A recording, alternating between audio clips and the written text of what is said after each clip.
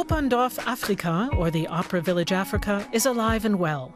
Christoph Schlingensief founded the International Space for Art projects in 2009.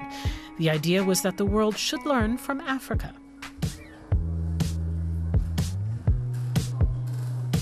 Tobias Dostal was the Opera Village's first artist in residence in 2015.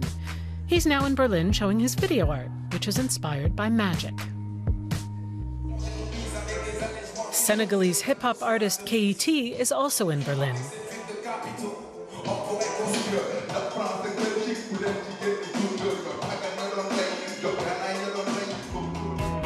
A 16-year-old's take on Burkina Faso.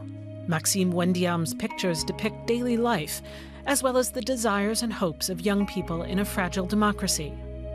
The Opera Village is a window onto contemporary Africa.